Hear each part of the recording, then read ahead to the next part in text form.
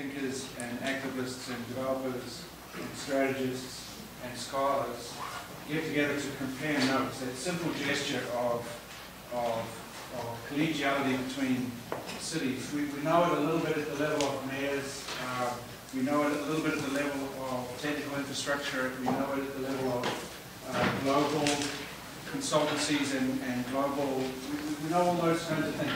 But in the end, I think almost all of those procedures lead to a kind of consolidation of an already established understanding of what is best practices. And as you probably know, the Graduate School of Architecture, Planning and Preservation doesn't like best practices.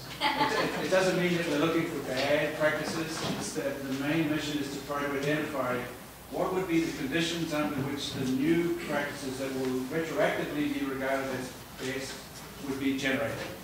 In other words, how do you lead rather than you follow? And it's not like the school saying, we would like to lead. It's that the school would like to think, under which conditions would new forms of leadership be developed around the question of cities?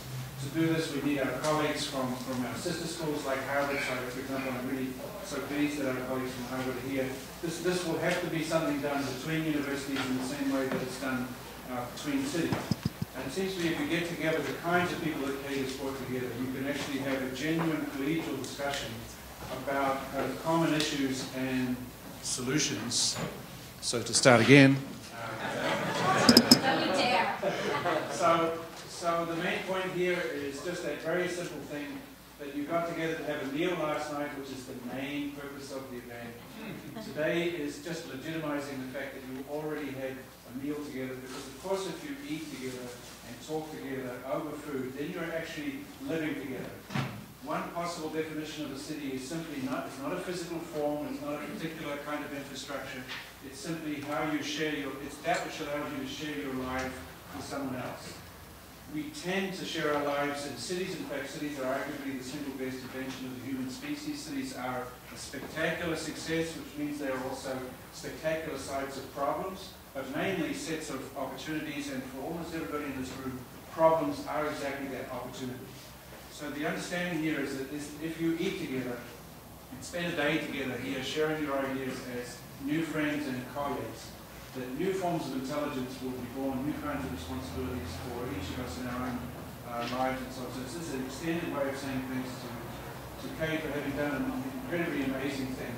Of course, in theory, these cities have in common the question of the waterfront. And maybe you could reverse engineer that and say this is really a conference of 4 waterfronts, attached to which is something that may or may not be what we call a city. Some of the people that are in this room are the absolute experts about that thing, that urban formation which is attached to the waterfront, to the waterfront. But as you know, cities are extraordinarily complex and mysterious and beautiful organisms. So I think a lot of what today will be is not so much people saying what have we done or what's in front of us, but just to develop a kind of feeling for this extraordinary organism that is developing around the waterfront, and also just to get a little bit of a feeling about what's in common between these things. Not because we want to develop a single set of best practices that apply to all 4 cities, for example, or any city on the waterfront, but it's more the other way around. If I look at cities that are on the waterfront, and I find the very best people in those cities, and I do so with 4 cities, and they talk together, that conversation may give me clues as to possible futures of cities in general. In other words, it's not simply about solving problems on the waterfront. It's the fact that the waterfront stimulates the city to think differently. Cities like Istanbul, like New York, like Mumbai, like Rio de Janeiro are actually kind of generated by the waterfront. So we could ask the question, if these cities were generated by the waterfront, because maybe that's what it is, the waterfront and the waterfront, the battlefield, and maybe this is what this conference is, you're coming in to give us notes from your respective battlefields. But imagine that these cities were produced by the waterfront. They're not cities with a waterfront, but they are waterfronts that then gave birth to a city. The question would be now, given the complete transformation of the status of water, of waterfronts, of trade, of exchange, and of information, what possible kind of city would be born in the future out of waterfronts? I think that's much more the point here. So it's a kind of retroactive look at what's been happening in your city. It's a look at the present, like what are you really doing right now, but much, much more is what kind of trigger will fluidity and exchange produce in the future? What kind of clues about how to live together more beautifully will be coming out of your cities? Each of you could probably compete on like who's got the worst traffic, who's got the worst pollution, who's got the worst of everything, and I do believe that you would all win. You would all be the winners of having the most problems. But I think you will also win if you say which of you has something going on that could incubate new thinking about the cities. And by new thinking about cities, I wouldn't even suppose that by city I mean 1, 2, 3, 4, 28 million people. City of the future could be 10,000 people in a very particular form of organization that through new technologies of infrastructure, of electronic exchange and so on, actually have the full capacity of what we currently associate with a dense city. Statistically, it's not looking that likely right now. Statistically, it looks as if 80% of the world will be living in cities by the year 2050. No one knows what that means. And you're all experts, and I've got to tell you, you don't know. Right? I have only one job, which is to know that you don't know. We probably know what it means to live on Mars. Almost all of you can come up with a kind of a description of what would be needed to urbanize Mars. And you would have very similar descriptions and very similar technology. We know much less about what it means to live on Earth than to live on Mars. And the city of the future, the city of, let's say, our grandchildren, is coming towards us faster than any meteor. Right, so I see this conference in that kind of mode. You're sitting here, you're looking at the waterfront, and rushing towards you at high speed, there's 8 billion people in something called a city, and you have a kind of responsibility to say what would be the mechanism by which those 8 billion people could live together. And I deeply, deeply believe that the answers lie in water. Have classically, famously, always been in water. It seems to me whenever you're having some difficulty in your life, go to the water. You don't jump in, it's not a good choice.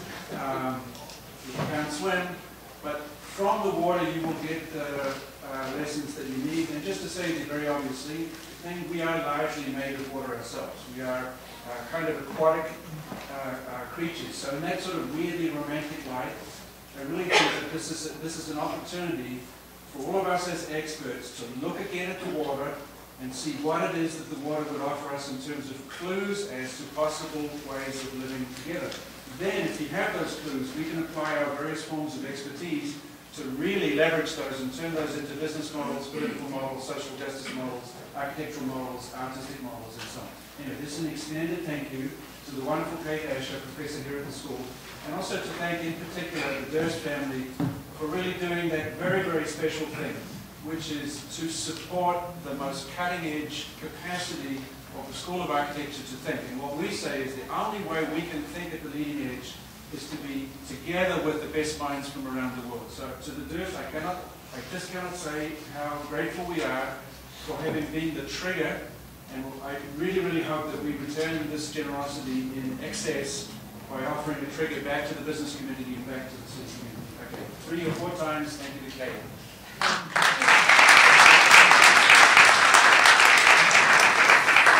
So I'll try to have one thing in one hand, one thing in the other, but I might try to forward this and speak into this or something. But anyway, all I'll say very quickly is that really everybody's here because of Mark, because when we started thinking about what the next Durst International Symposium would be, he said, it'd be great if we could take some of the cities that we have our Studio X's in and pull them together. And he said, how about Istanbul? How about Rio? How about Mumbai? And, of course, we're here in New York. And so I was really left trying to figure out what would be the right spine of that conference, and, of course, landed very quickly on the waterfront as something that, from a city development point of view, these cities all had in common. So this is really Mark's brainchild. I hope I've executed it well enough, but we'll find out by the end of the day today. So I'm going to very quickly touch on New York before I turn it over to the Studio X managers who are actually going to touch very quickly on their cities. And our idea in this half an hour, and it will only be half an hour, we hope, is really just to give you an overview of some of the things that have happened in these cities that sort of warrant a discussion of the new waterfront versus the old waterfront. And then we'll actually get into the panels, which is the meat of it. For those of you from New York, I'm sorry you'll know this, but I think some of our foreign visitors may not. New York is probably the most dramatic example of change, in part because change on the waterfront, and really the subject of the conference is really what happened to the waterfront once it wasn't working anymore. By working, we mean the commercial, the port, the maritime waterfront, which was, as Mark said, at the heart of the founding of each of these cities. And of course it was New York. New York was a Dutch trading colony. New York was all wharves and piers, and if you look on the left-hand picture, you can see there was hardly a street that didn't end in a wharf or a pier. And if you look on the right and you see the more modern iteration, you can see that most of those piers are long gone and replaced, in many cases, by landfill.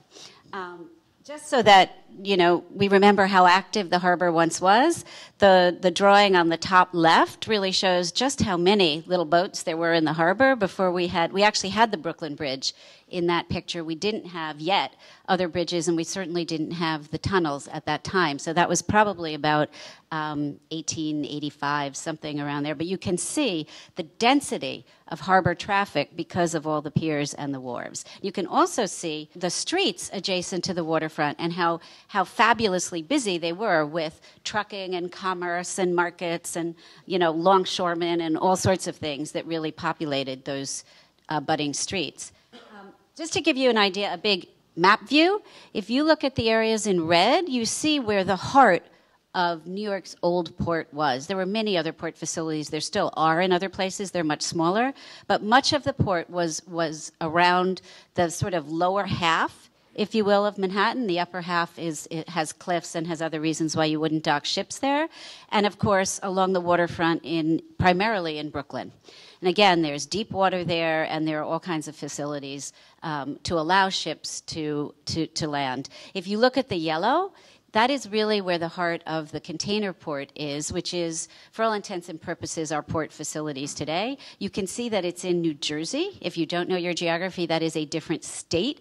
And it's right adjacent to Newark Airport. So if you've flown in and out of Newark Airport and you look down to the east as you're landing, you'll see giant container cranes, and that is a huge container port that spans the cities of Newark and Elizabeth, and there's an additional large facility in Bayonne. What's not shown here is actually there's a terminal on the north edge of Staten Island, which should be shown in yellow as well, which is also a big container terminal.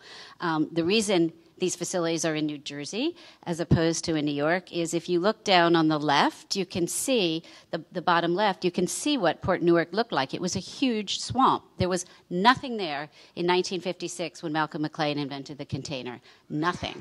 And this port, ironically, was one of the first to embrace containerization.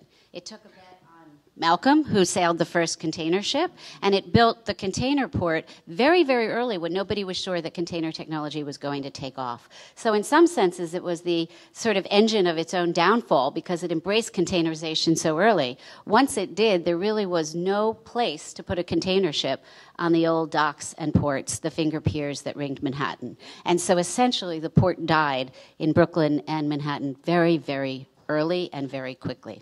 And of course, I don't need to tell you how containerization took off.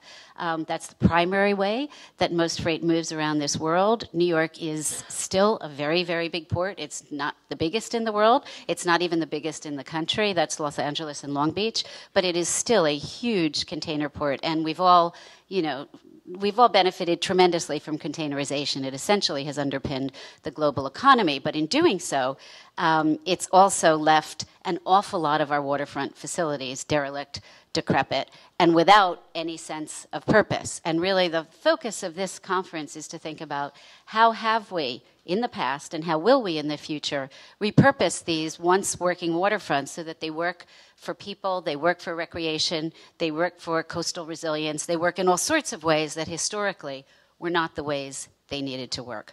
So just to give you an idea, because what I'm hoping each of the Studio X folks will do is give you an idea where the locations of some of the projects are.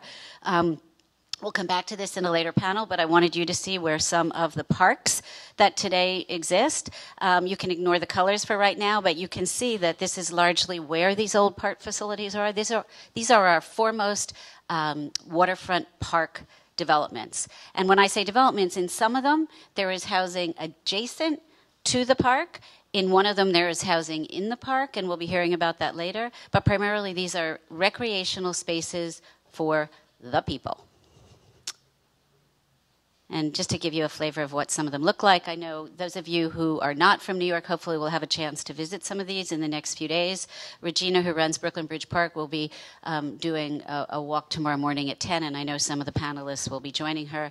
We'll hear more about Hudson River Park, Battery Park City at the top, and if you focus on the top left, just have a look at the top sort of black and white photo. That's how many finger piers where Battery Park City is today. And of course, if you look at Battery Park City today, it was built on the fill from the World Trade Center, is now a thriving community with essentially an extension of the street grid that connects it right into the city. So it's almost seamless. It feels very much like a part of the city. Okay. And again, not necessarily that our model is the right model. We've had some successes. They've been very, very long and hard in coming. And we'll talk today about a lot of the challenges that have faced us in transforming our working waterfront into a place that is really, I would say, one of the great assets of the city today, which are these waterfront parks, which previously didn't exist. The same goes for London, and we won't go through this. The same goes for Barcelona, that's transformed its waterfront. The same goes for parts of San Francisco. That's actually the ferry terminal at the bottom. And these are places that have had to deal with the impact of containerization and of the port essentially moving to backwaters with much more upland area than the piers ever had. And I'm just going to give you a quick picture again of the cities. We'll go through this in Mumbai. The waterfront is a fascinating subject, both east and west side of Mumbai, and we'll hear about that. In Rio de Janeiro, there's a huge project underway that we'll hear a lot about, which is actually transforming a part of the city that's along the water that's adjacent to the heart of the city and turning it really into a sort of city of tomorrow. And in Istanbul, which is, of course, one of the world's treasured waterfront cities, there's multiple developments underway that we'll hear about in different parts of Istanbul that are really the successor to some early interventions in waterfront parks that the city made. So that's really all I really want to say by way of introducing our Studio X directors, who are going to give you, hopefully, a very short overview of their cities, and then we'll move into the first panel. I'm not sure who's first.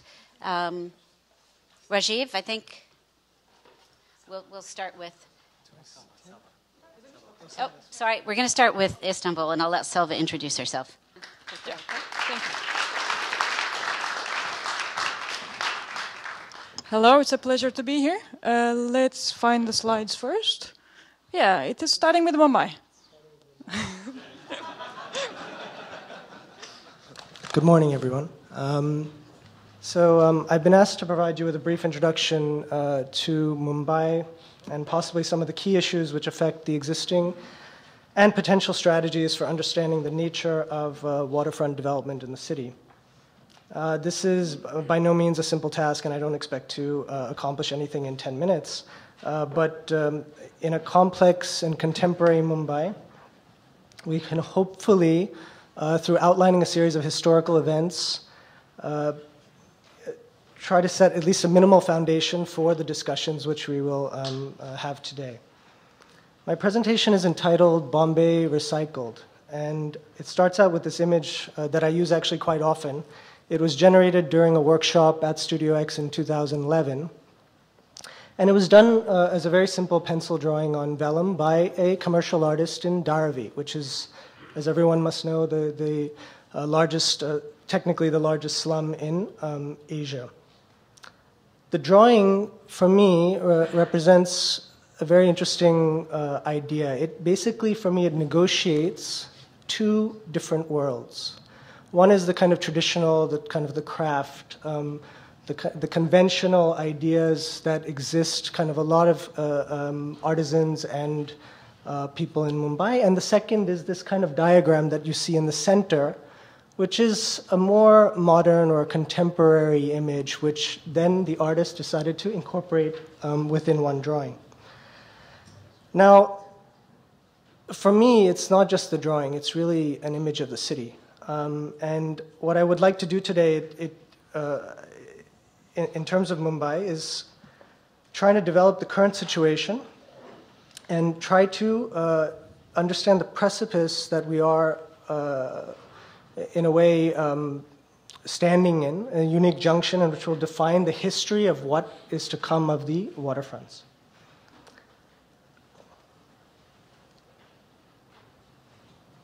So briefly, in a history, Mumbai, or Bombay, whichever one chooses to call it, has always been symbiotically connected to its waterfronts.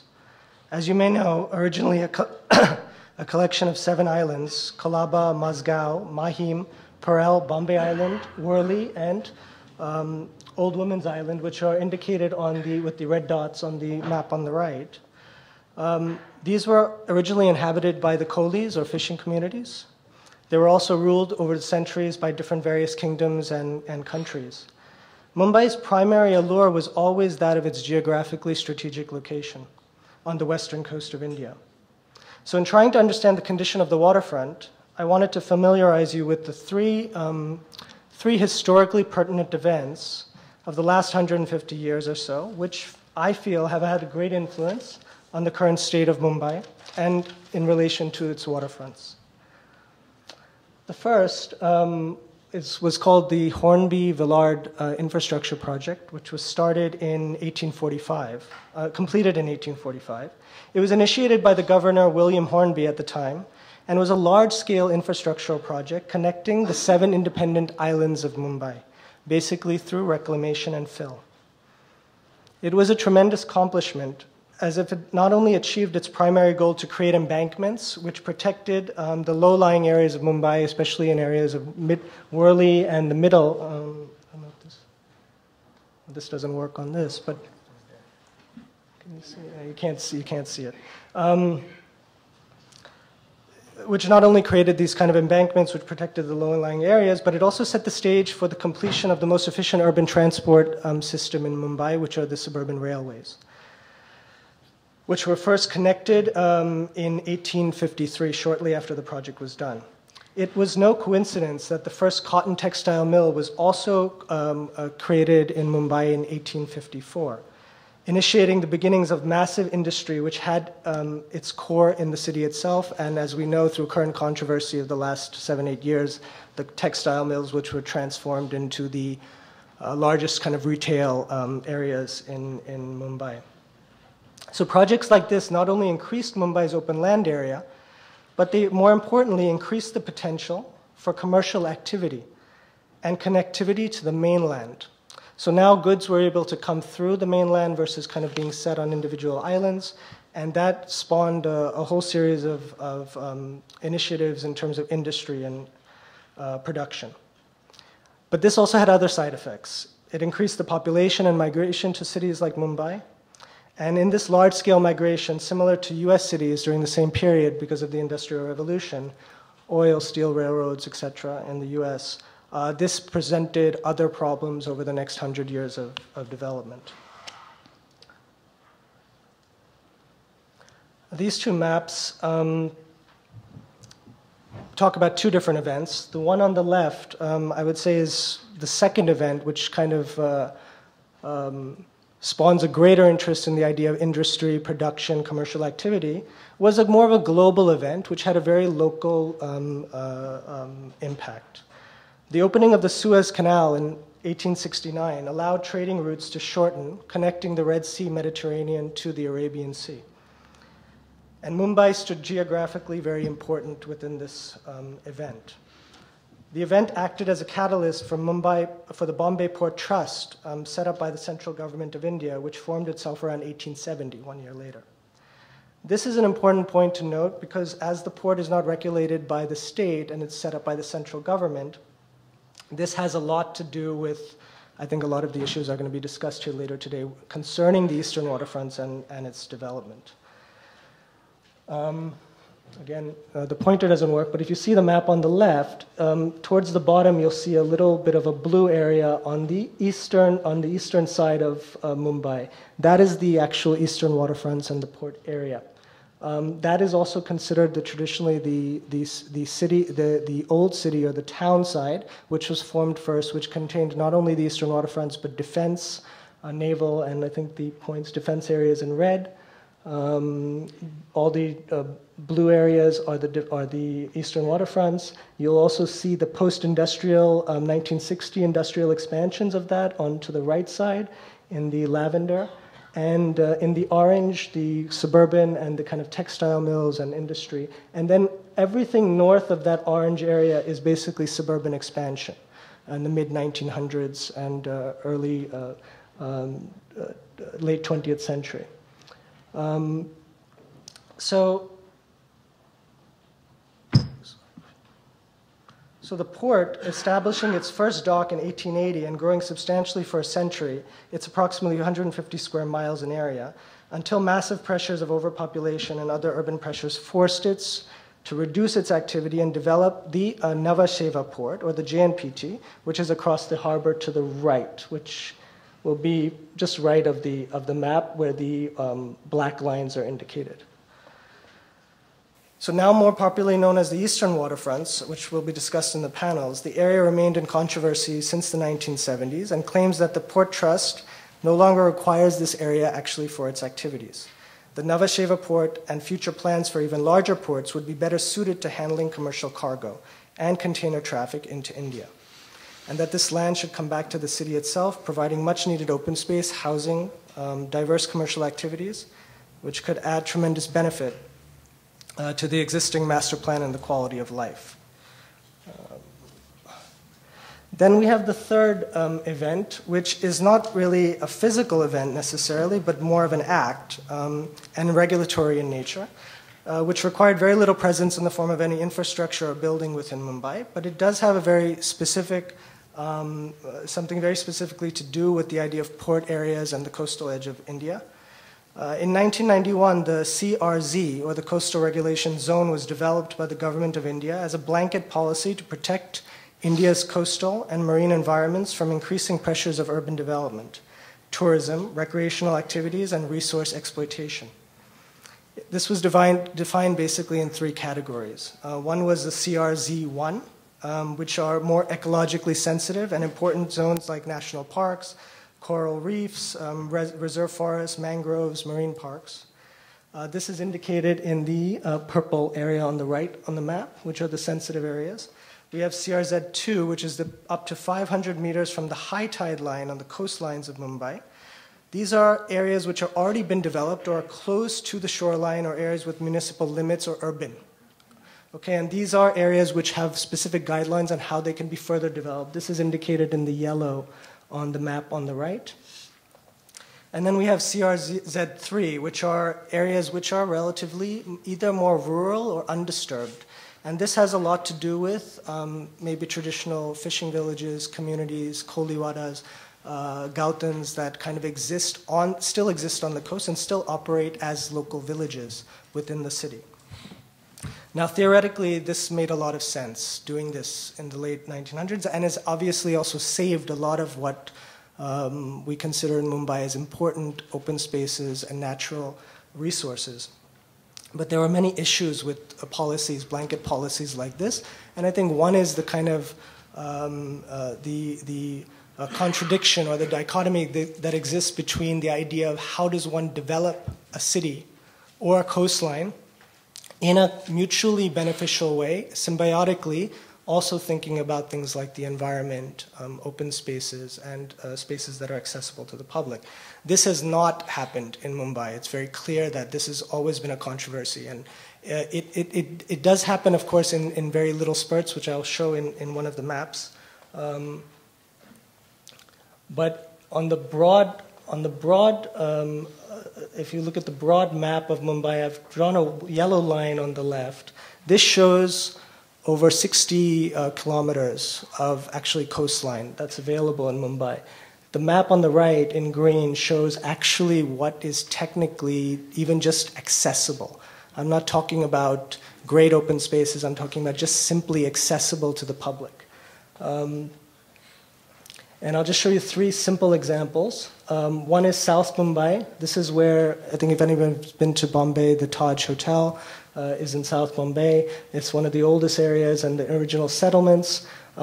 You'll see on the images on the right, residential tourism exists there. You'll see on the lower edge, settlements also exist there. And you'll see on the upper area, defense also sits there, all within walking distance of each other. The next is, of course, the eastern waterfronts and the docks, which will be discussed later today. The 3 docks that were created by the Bombay Port Trust, which are still in operation, although just for cargo, not container activity. And the last one, the idea that the coastlines don't only exist in the port areas, but obviously through the beaches and natural resources that the city already has, and how to kind of deal with those, which I think some of the panels will also discuss on what has already been done. On the lower right, you'll see an image that shows infrastructure, residential, recreation, and commercial, talking about an airport, hotels, residential, and beaches all existing in one specific area. And then the upper area is showing settlements, residential, and of course just the open spaces themselves. And then maybe just touching quickly on what Mark said in the beginning, which is like, how does the waterfront actually develop the city? And just shows these quick images. We have tourism, we have recreational and public space, we have industry, commercial, government activities, we have the natural resources or the environment and the ecology of the nalas, of the mangroves, of the mudflats. We have the recreational spaces, the infrastructure, the mobility. And then eventually going back to the image I presented in the beginning, is there a new way of thinking not just about open spaces and recreation, but thinking about how all the things that make Mumbai its own dynamic city can be reincorporated into kind of a new imagination of the waterfront. Thanks.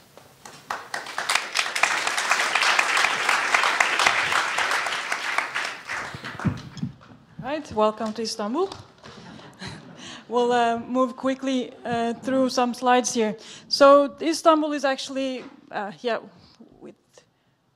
anyhow. So without the pointer, it's a little bit tricky, but you see the Mediterranean, the Aegean Sea, then there's a little inland sea, which is the Marmara, and the Black Sea on the top. So Istanbul is in a strategic position to basically connect those 3 seas together. Here you see it closer, in a close-up, Marmara Sea, which is the inland sea. Not a lot of international people know about the Marmara Sea, but it's actually quite important to Istanbul. So that's why I'm showing it to you. And then here you see further close-up of the Bosphorus that cuts the city in 2, which is the main waterfront in Istanbul. So here you see Istanbul. It's basically, we will probably hear these words a lot today. So it's, yes, Europe and Asia, Marmara Sea. The Bosphorus is the main strait. It also separates Asia from Europe, and you see the Black Sea and the Golden Horn. This shows the central historical cultural heritage waterfronts in the middle, basically with the old peninsula. Towards the Marmara coast, this is how the city expanded. You see, you have the urban waterfronts, and on the north side, we still have the sort of natural coast. If you're a tourist, this is what you probably see of Istanbul, the glorious history of the city. You can kind of see Pera. If you're a little bit more adventurous, then you end up crossing the Bosphorus and get this view. Most of the waterfronts are actually very active transport nodes, so a lot of them actually feel like this. There's buses, there's different kind of boats that come and leave. This is also actually one of the bigger port areas as well on the back. Here you see the largest port in the city right now. This is looking from Asia back to Europe. You see the central business district in the back.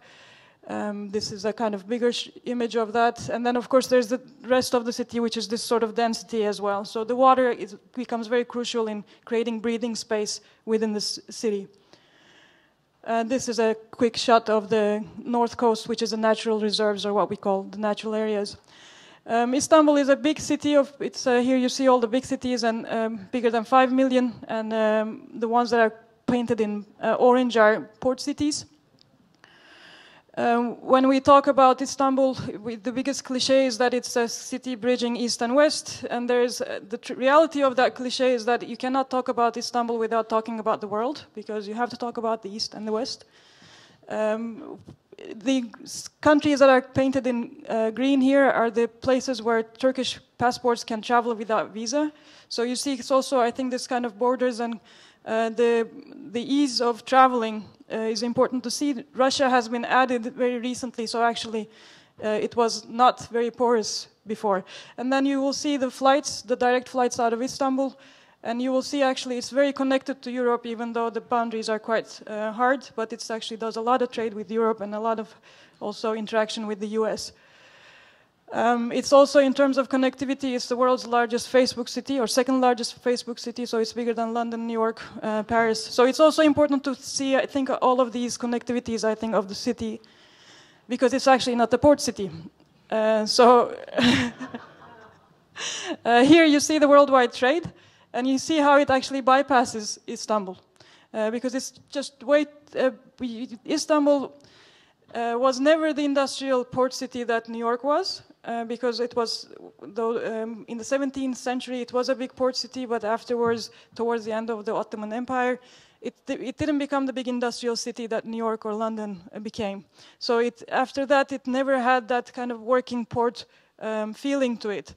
And it still is actually easier to bypass Istanbul and the Bosphorus to go to the Black Sea. It's better to go up to Europe, get to Rotterdam, and then you put things on railroads, and it gets to Russia faster than it going through the Bosphorus. So this is, I think, an important point in thinking about Istanbul. It's another map that demonstrates how kind of basically the world container traffic actually bypasses Istanbul. A quick map showing the growth of the city. The darker parts are the older parts, the old peninsula, where also you have the Byzantine port and etc., and the Golden Horn, which is a very protected water, so it's important to mention, and a bunch of villages up the Bosphorus, and the growth of the city you see in this map. The city follows a very sort of normal pattern, I will call it, where you have views and access to the water. It's richer, it's more educated, and where you don't have views to the back ends, it's a kind of poorer and less educated and kind of bigger families, etc. Here you see the existing port areas. They're mostly to the south, but they're not to the scale of any of the bigger ports that we will look at today. They're much smaller ports. And some of them are being redeveloped, which two of them we will discuss also today with Galata Port project.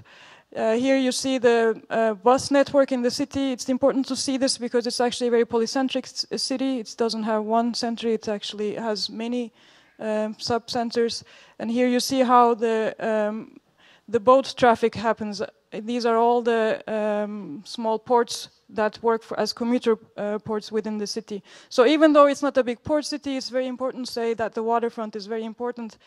For one, because it's a very dense city, and actually water kind of prepares the breathing areas. It makes sure that the city has some room to breathe.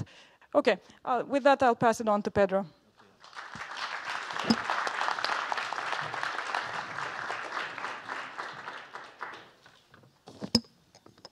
So hello. Okay, I will try to give you a small overview on the development of the port over the years, and also to bring some questions which I think are key for our debate later on. This image shows, of course, the global trade, and port areas are totally related to global trade. Rio was a colony of Portugal, and many commodities have passed through its port over the centuries.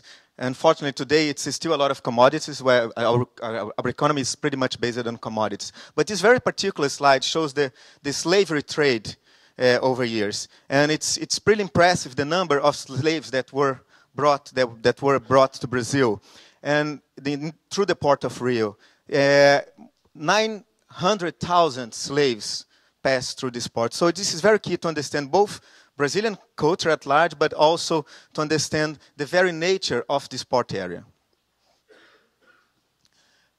This is, let's say, the historical map and a satellite image of Rio de Janeiro, the Guanabara Bay. Actually, Rio de Janeiro, Rio means river, because when the Portuguese, they came to the city, they imagined at first that this was a river, but it's actually this bay. So it's a very particular geography, very well protected waters, both on military terms and safe waters for navigation. This image is on the top is the royal family of Portugal. the royal family of Portugal came to Brazil in 1808, after Napoleon troops invaded, before they invaded Portugal. This is very important to understand also the history of Rio de Janeiro. Rio, in 1763, became the capital of the colony due to the mining economy inland in Minas Gerais state. So before that, it was Salvador. It was an economy of sugarcane, but with the shift, it came to Rio. And 1808, it becomes the capital of the Portuguese Empire. I think this is the single event in the world where a colony becomes the capital of the empire. And of course, this has a huge impact in the city, and it completely transforms. Because once the court is here, the court needs a city that symbolizes the power, and that this, I mean, through science, arts, and through urbanism also. So a lot of interventions are happening in the city by this time. In 2 decades, the population of the city doubles from 100,000 people to 200,000 people. At this time, New York it's more or less double the population of Rio. And then in the 60s, the capital is moved again, and then the capital leaves the waterfront, the city in the water, and goes inland in the country as a strategy of Brazilian government to develop the inland of Brazil. And of course, this also has a huge impact of the city, because the city has been the capital of the colony, capital of the Portuguese Empire, capital of the Republic, and then it loses its centrality. So it's very important to understand Rio as this capital dimension of Rio, to understand what does the city, how this urban space was produced, and what kind of communication this urban space is interested on. This is the southeast of Brazil. São Paulo, Minas, and Rio. Rio is in light gray, and some of the port. The port of Rio de Janeiro, which was modernized in 1910, and the port of Itaguaí, which in 1982, that many of those activities after containerization, etc., moved to Itaguaí, but the port inside the city is still very important, and Santos. Santos is the largest one. It's connected to São Paulo. These 3 states together, Minas, Rio, and São Paulo, they have more than 50% of the GDP. So this is the port area of Rio in red in relation to the municipality, light gray, the metropolitan, urbanized area of the metropolitan area, and this image shows the scale of the project which is going on now. And Niterói, that Verena is going to talk later, is here. It's on the other side of the bay, close to the bridge. It's very important to understand in Rio that the landscape. The landscape is its most, let's say, spectacular dimension, and it's very important when we think of waterfronts, how this landscape affects the waterfronts. So this is my bike ride, so this is how I enjoy the landscape. And in red here, you have all the landfills built over the years. So as you can see, I mean, the whole coastline of Rio was transformed. So this is one of the first demolition of a hill.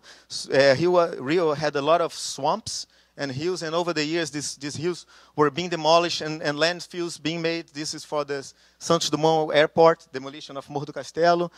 The Flamengo Park, it's also a landfill, and I cannot avoid mentioning Roberto Bulemarx. Roberto Bulemarx was an amazing landscape designer.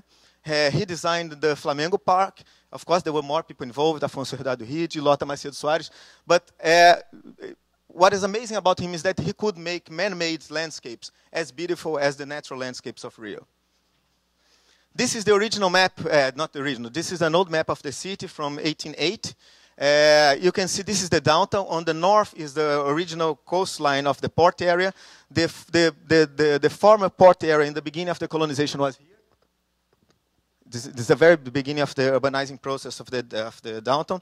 And in the north, pretty much isolated, you can see the hills chain. So the port was a little bit isolated from the city. So it was where all the ships comes and all the slavery market, etc. So let's say the dirty activities, they were set apart by this chain. And you can see the inlet completely invading the middle of the city. So this is the result of this area after the landfill. So massive landfill.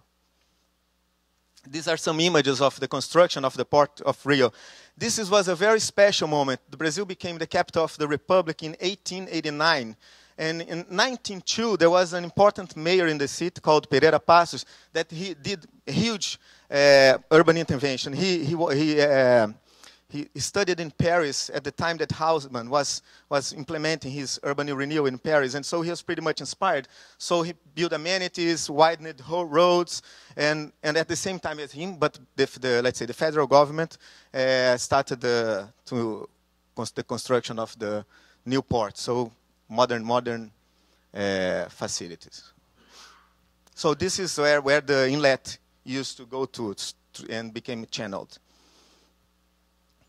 Okay, and in the 50s, in the 60s starts the decadence of the port area.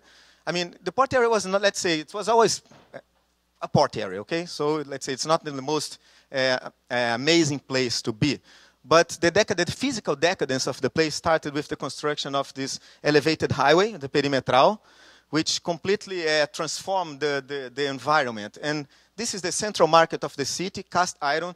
The perimetral just cut it in the middle and demolished the perimetral. And so this is more or less the kind of landscape that we had.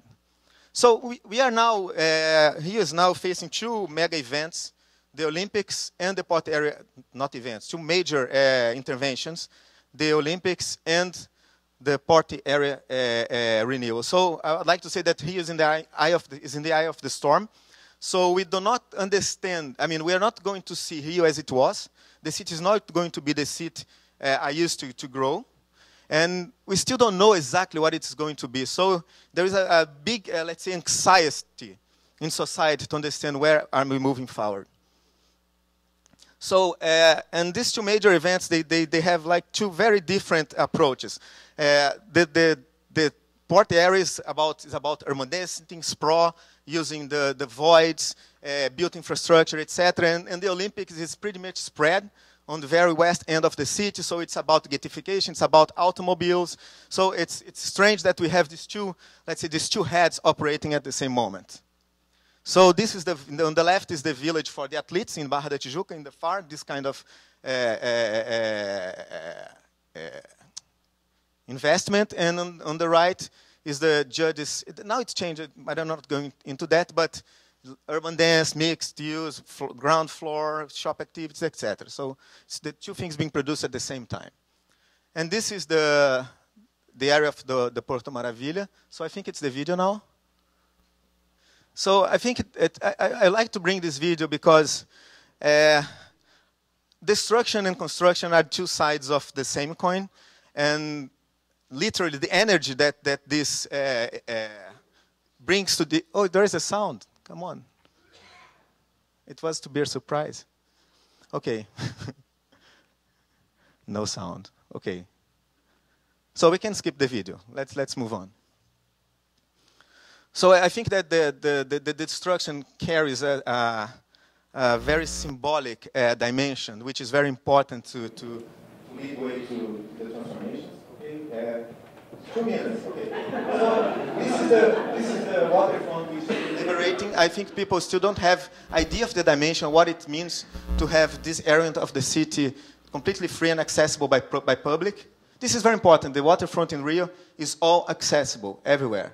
So some polemics. There is a big mobility transformation. So the perimetral it's a little bit tricky because it operates in a symbolic dimension that it's a choice to eliminate the automobile of this landscape, but actually a tunnel is being digged, so the automobile will go underneath. But we also have investments on trams, on BRT systems, so that this will totally transform the way we circulate in the city. This museum was inaugurated. I think it's pretty interesting because it's a retrofit of two historical buildings with a new roof. But it's also a school, it's a museum and a school, and it's pretty much engaged on the communities around the museum and in the process of transformation. I think it's pretty easy that this museum is playing that role within that. So this is the building potential of the port area. The project of Rio is pretty much interesting in terms of the financial operation that made it possible, but at the same time, the master plan is a very poor master plan, and that's the challenge that we have.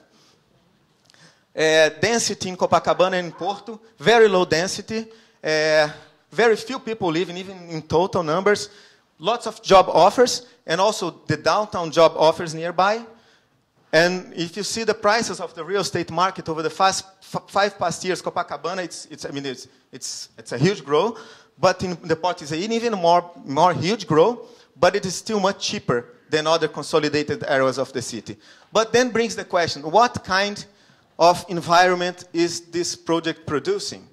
And is this the image of the city that we want to produce, or do we want more mixed use, more social mixed, in a more social mixed environment?